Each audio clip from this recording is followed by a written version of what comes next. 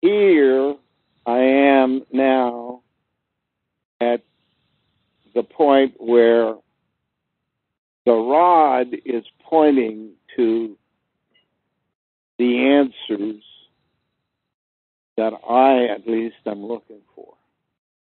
I am being prevented by the weather moving forward. And I want to make certain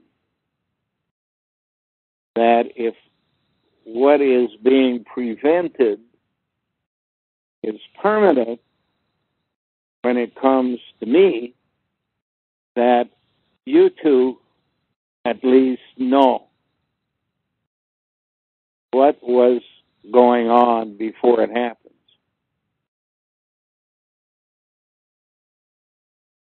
Anyone you want to share that information with, fine with me. Now, you and anyone else in the future who, in fact, arrives at the gate purgatory, or I shouldn't say purgatory, to the point that decides whether or not you go into purgatory or are sentenced or are sent forward. When you arrive there, you will know that you have arrived. You may have died or not died. You'll know you've arrived when you arrive at a door, and outside that door, on your side of the door, there will be a red chair. On that chair will be sitting Jennifer. She won't say anything, but record the fact that you have arrived in her black box.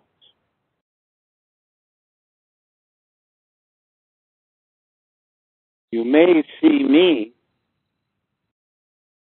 because I'm to escort a specific number of people there, primarily the 13 who will form the board of directors.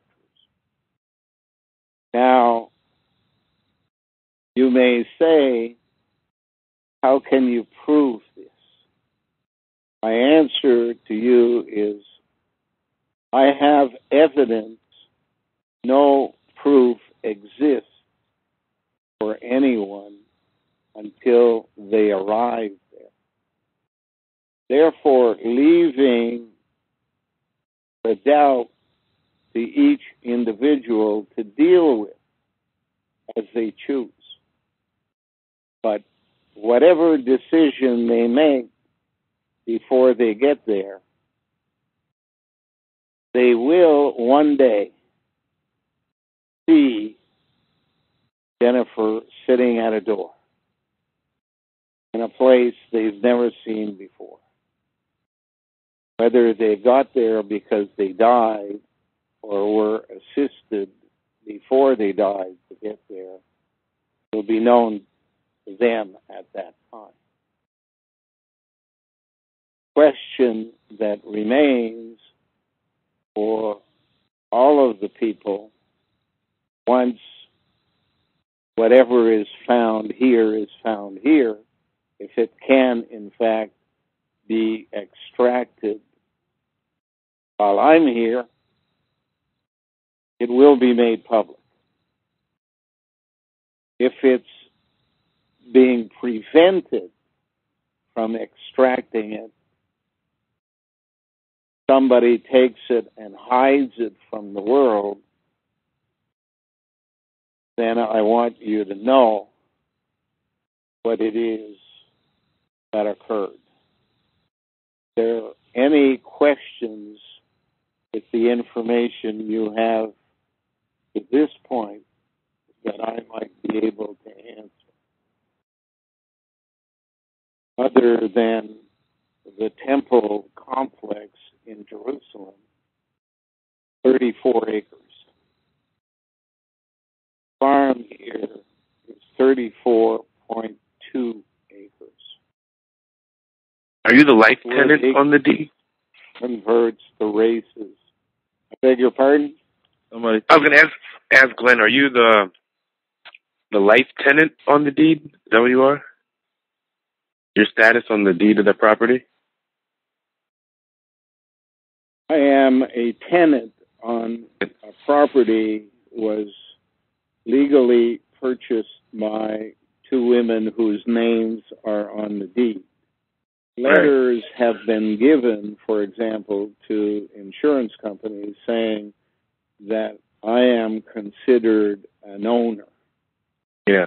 You're allowed to live there and do maintenance and everything like that, but they have the ownership or whatever. A legal piece of paper, but no longer do they have any financial debt, because that debt that they put up the funds when it was originally purchased has been repaid to them. Satisfied, yeah. So, yeah, that means that you can't be kicked off the property, though, because you have that. So you're allowed to stay there your entire life. Not for any legal reason be kicked off the property. Right. We don't live in a world where the people who write laws live by them. You saw what they did to try and keep Jennifer out of here. Oh, yeah. Just want you guys to think about all of this for a while. Yeah. How we watch to see if the weather changes, make it possible for us to do some work here, or if we continue like the boat in Antarctica, be stuck in ice, passengers removed, helicopter. The staff of ships are left behind. One way or another, we are the promised land. We are here, the place that was intended rather than the one who took it for granted because they were number one. We're the root. This thing, I remember looking at this a while ago. This whole cold thing is called a nor'easter. Well, the destruction is more northwest. Earth is northeast for our purposes. There's a location in the country called the Northwest Angle, which is on the Canadian side of the border, but American property because of the way the boundary was determined by the French. The Treaty of Paris, basically what set the stage for drawing the boundaries between Canada and the United States. Paris basically suggests father, or fat, her, pregnant woman. IRS. Money comes in to them through tax collection.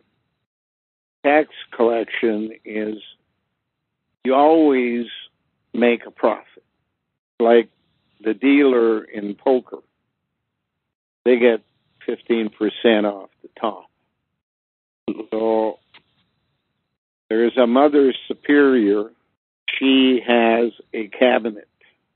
Cabinet of the Mother Superior, like the second planet from the sun, Venus, is linked to the word revenue. Closest planet to the sun is Mercury. In French, Mercury, Mother Superior. And then we come in third place as the ear, Earth, the ear. We listen in on the rest of the universe. No one here has all the answers. The answers are in Jennifer and in my deciphering of what she doesn't know how to decipher, because it lives in her subconscious. It is produced as art. What the system received from creation was basically 19 answers out of 20. Each one good to within 4%. So what that basically relates to is, if you're making decisions and you have 19 things that are correct out of 20, there's a good chance you can move along through guesses. However, if you make one mistake close to the beginning, your angle increases dramatically the further out from the point of beginning. And that's basically what's gone wrong, since Enoch on day one was given the information by creation. Missing parts may only be 1/20th, 5%. However, 5% close to a dot, not very much. 5%, 3.5 billion years later, may be more than what can be dealt with. That's where we are. When did you think the system learned that they made this mistake? Well, they were told when St. Bernard sent a small group of priests, Freemasons, to the Middle East. We know that because that's when genetic engineering became known in the West. The East, having built Asia and Persia, knew that there was another part they hadn't dealt with, and that involved the past and the future. And Africa was the past, and Europe or the West was the future. They knew it existed, but they hadn't been there. The priests that were called to Jerusalem on the pretext of defending or regaining control of the birthplace of Jesus were in fact brought to be told how one goes about reanimating a dead person. The answer to that was, you're not reanimating the person themselves. You're reanimating a new person through an egg made by a woman, but you can modify that person with the characteristics of a dead one. If you know the recipe for the type of person you want to make, you choose from the dead ones which ones resemble the ones you want to make. You extract from the egg those things you don't want and insert the things you do want, so that you can end up with a person who in its first life used to say no more often than not, now end up with a person who does exactly the same task but says yes. Nothing a slave master wants more than slaves who believe that they're coming up with their own solutions, are doing their own thing. And in fact, all they're doing is living out a program. And until they learn they are programmed and make a conscious effort to dissect that program and then make the decisions required to escape the program, they are all zombies, walking dead. Learning how to reanimate people like that. Is that what the Knights Templars, when they went to Jerusalem? Learned. That's what they learned. They came back and they told the Vatican, which basically is a complex and includes a science lab. They took them to the Lascaux caves in France, recuperated some coprolite off one of the cave floors, took it back to the Vatican Science Lab, removed the outside layer, if you will, it's not exactly that because it's all mixed together, removed the part that we would call shit, and leaving behind the part that is known as DNA. DNA is another word for soul, personality.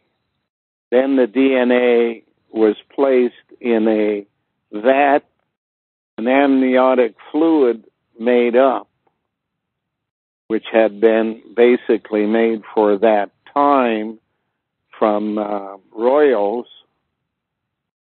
and was the sap of a fruit tree, most likely an orange. They, in fact, then placed a genetically modified egg within that fluid, and there was born an artificial baby, which in fact became the monarchy of Monaco. Those are the ones who, I think they're like one of the oldest. Yeah.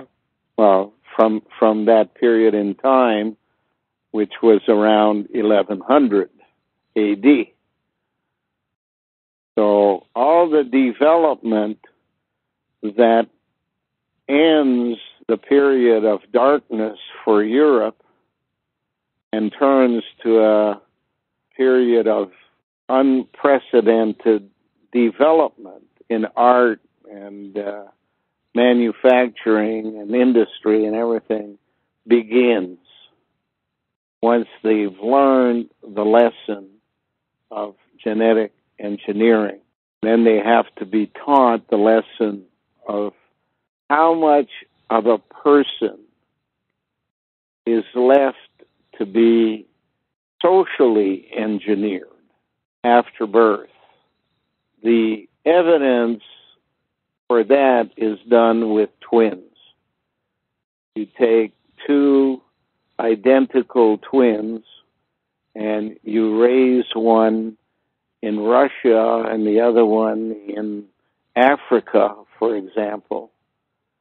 You would end up modifying the existing traits of each individual based upon the environmental changes that occur when a person is raised one type of environment as opposed to another.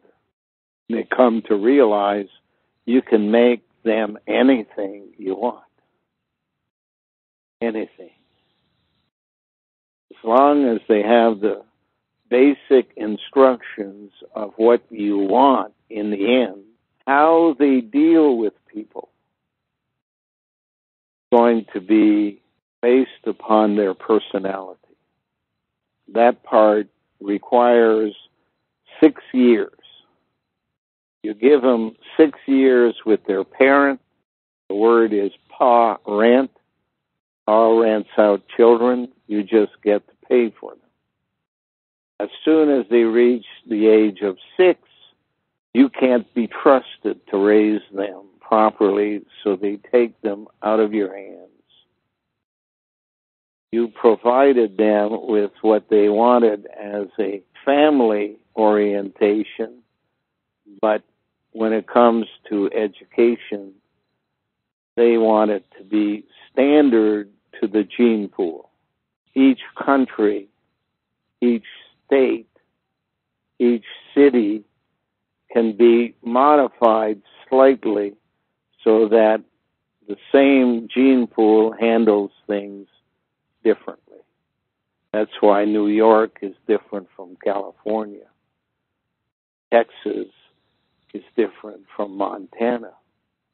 You code their language and you code their accent and you code their mannerisms so that even if they won't tell you, you, the controller, know where they fit. What gene pool did they come from by whether they use the fork in their right hand or left hand or want chopsticks? What place do they come from if they use the word us as opposed to us? I've noticed little things like that, little nuances. Yeah. Makes it difficult for spies on the system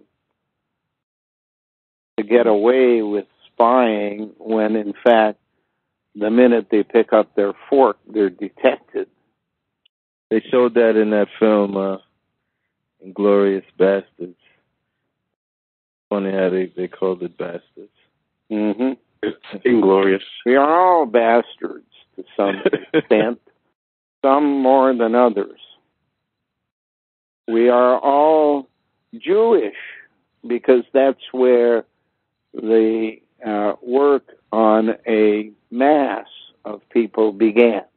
When they left Egypt and went into Israel, the name Israel is based upon Sarai, the wife of Abraham, and therefore it suggests that she was there when he was setting up booths in the deserts of Jordan for 40 years, and in fact 40 years was the average lifespan.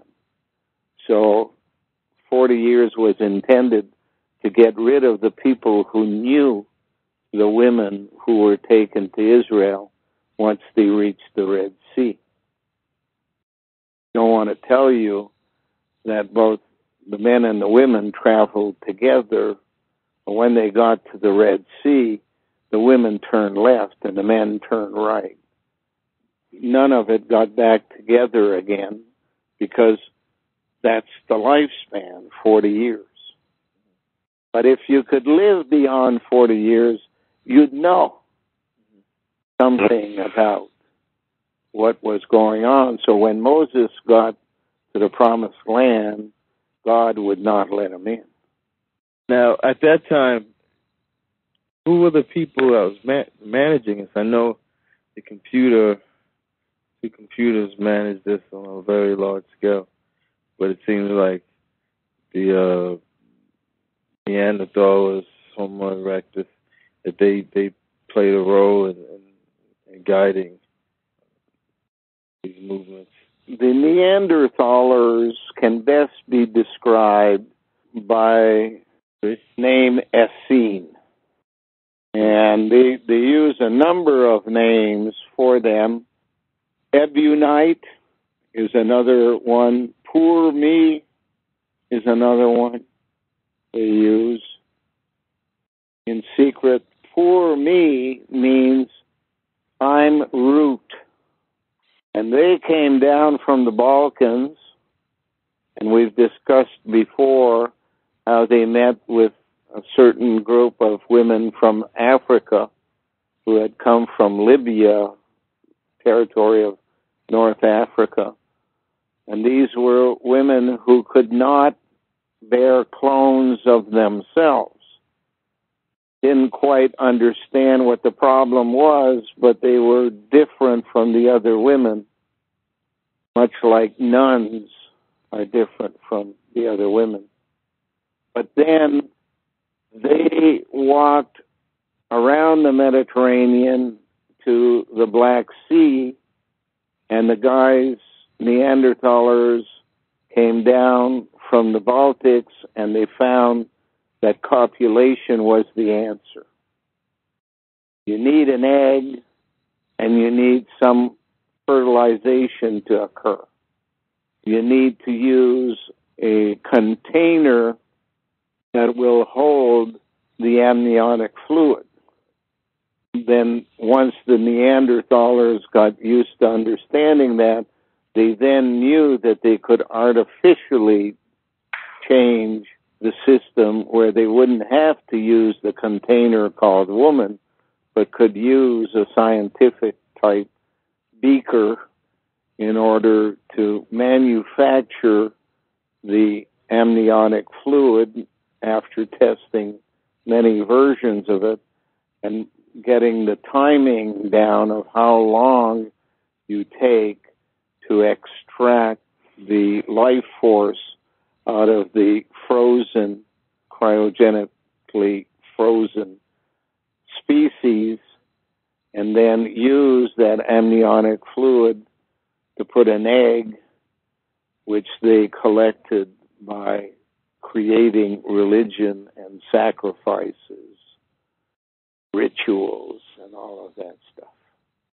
When they found out they didn't need the women, the container called woman, this is probably like the point when they would, I guess, had that disagreement because they just felt like they didn't need them. Is that like? Yeah, they tried to drown them all. Women found out, got out of the way, but then the Neanderthalers started on a chase for them. And Neanderthalers, the women and the Neanderthalers, crossed back across the Middle East going south, but the women turned on the other side of the Mediterranean and went west, while the Neanderthalers went straight through and ended up in places like Somalia and Madagascar. And the women, being afraid that the word would get out they were in Africa, made their way across the ocean to South America, only to discover that both of them ended up at the same place, Antarctica, one coming off the tip of South America, the other one coming across the Indian Ocean. I mean, we're talking here about there can be thousands of years between each one of these steps. But eventually, they found that they could, in fact, use women to get information that couldn't be had by men, from men. Therefore, began to convert woman to a person that would more suit their needs. And what better vehicle to use than nuns? So basically, like, it's almost like in a sense, they have this fight between each other, and they use Homo sapiens as basically tools for their own. Both of them used Homo sapiens. Don't forget, they changed it from homo, which when they say homo ecce, behold the human, to homo sapien, and later homo sapien sapien. So that suggests that at one stage of the game, they learned the importance of sap. They used it to make changes. But for the end times, the type of sap they were using was not sweet enough. They found that sweet sap they were looking for from fruit trees at the beginning to trees that don't bear fruit, called maple. And in Ogdensburg, they put what seems to be a fish as the design of their downtown core. But a fish is only a double helix and a half. The half makes it look like a tail on a fish. It seems like they both seem to agree to rule over other people and stay hidden. Because they seem, when you go into different coasts, they're both worshipped by the people there. Yeah. They have different factions, different divisions, and they compete with each other as media, which I refer here simply to the press, but they have other media, police, doctors, lawyers, architects, engineers, every group of people that is allowed by the system to judge their own when they do something wrong, rather than send them to court. And then recently they found out that the people who are judging their own are letting them off scot-free.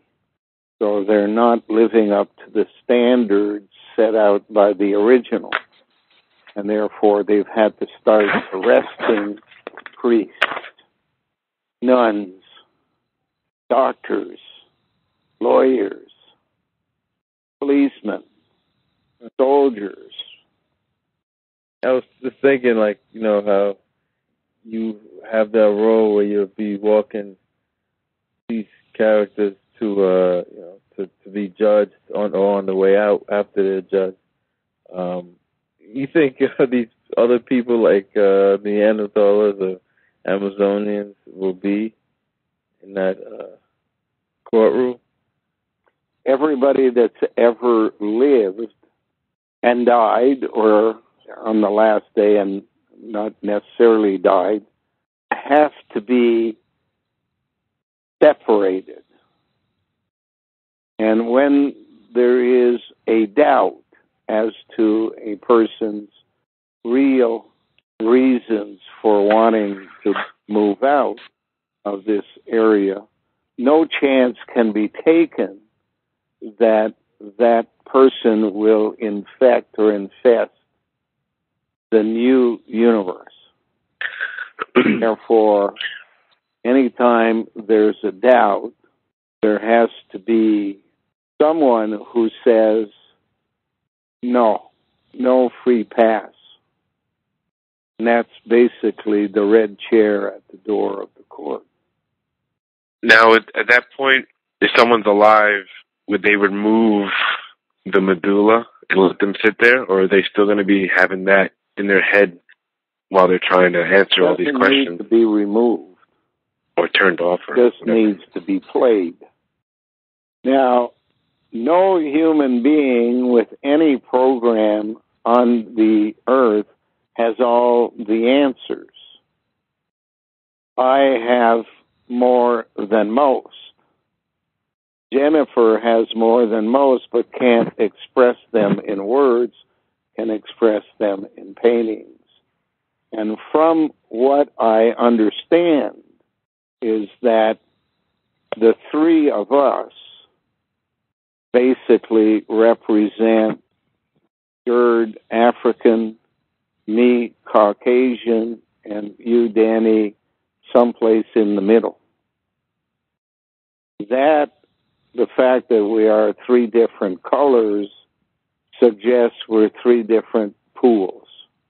And therefore, we have a role to play, because what we know, consciously or subconsciously, has to be extracted.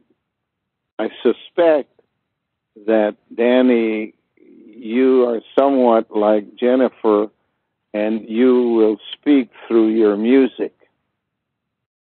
And the links to Japan are important, because Israelis and Japanese got together.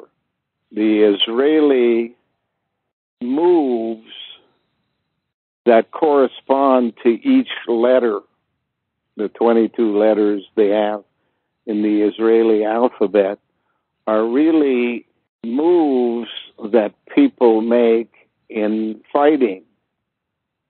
And it was that instruction that was given by the Israelis to the Japanese when they devised the samurai movement or any of the martial arts that are practiced in Asia.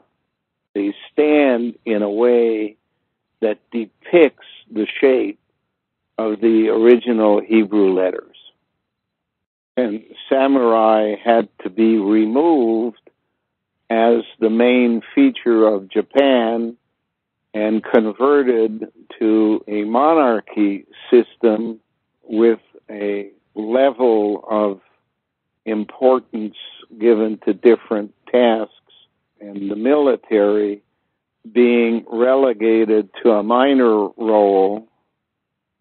Basically were like air in a bubble. It just kind of grew within itself until it blew open and then tried to take over the world, type of thing. The U.S., who had participated with Portuguese Jesuits to change the samurai culture to a monarchy and eventually a democracy, bore the brunt of the original attack, which was on Pearl Harbor. The women that are women today are known always for wearing pearls. Anyway, oyster. We're dealing with a subject that has a never-ending aspect to it. So, not going to get all of the answers on the same day, right, if ever, because time is short. But we're all going to the same place. Some of us will exit through the door that takes us to the fifth dimension, and that's the only quote-unquote heaven there is. And we use the word heaven because we can't use any other word, cause when really there are no other words to explain.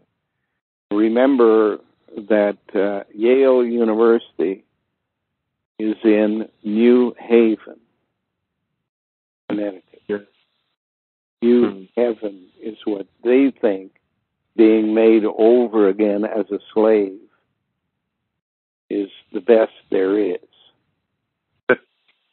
They're wrong. That sounds more like hell. Yeah. Anything else? It is more like hell. Just to be born over and over again as a better slave doesn't sound like anything that would be appealing to anybody who'd understand what we're talking about. Yeah. Anyways, it's past my bedtime.